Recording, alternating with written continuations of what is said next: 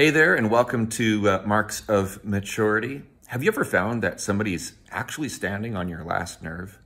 Have you ever found out that somebody took your last straw? Maybe you've finally given them their last chance. All of those things are coming from moments of exasperation, but they also imply that there were other straws that were taken along the way, that people stood on other nerves before they got to your last one. They indicate this idea that things have been happening that have been left unresolved and not worked out, not worked through. There's been a lack of honesty in that relationship. Paul writes, "Love keeps no record of wrongs." What a challenging command for us. Love keeps no record of wrongs. I wanted to let you know that Jesus keeps no record of wrongs. If you've confessed him as your Savior, if you've placed your hope and trust in him, if you've asked him for the forgiveness of sins, then he's done exactly that. And there is literally no record of your wrongs. Sin confessed is sin forgiven, and your slate has been totally wiped clean.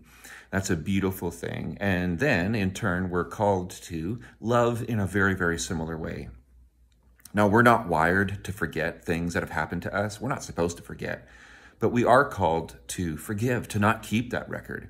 We're not supposed to stuff things down and never talk about them, or we're not supposed to hang on to things where we've said that we've forgiven that person of that thing. Once forgiveness has been extended, we're supposed to release that, to let it go, to not hang on to it any longer. That's much, much easier said than done, and yet that's what love does. It doesn't hang on to those bad things. I don't know about you, but I find this to be a challenge because when somebody does something that hurts me or they criticize me in a way that I think is unfair, I remember that stuff. That's easy. When people encourage me, I receive that, but like most of us, it's maybe easier not to forget about it, but for that to have a lasting impact. Those criticisms, those hurtful things, they stick, and they're hard to let go of. And yet, love keeps no record of wrongs. Let me encourage you to become people not only who release things, but build into other people's lives. Be that encourager.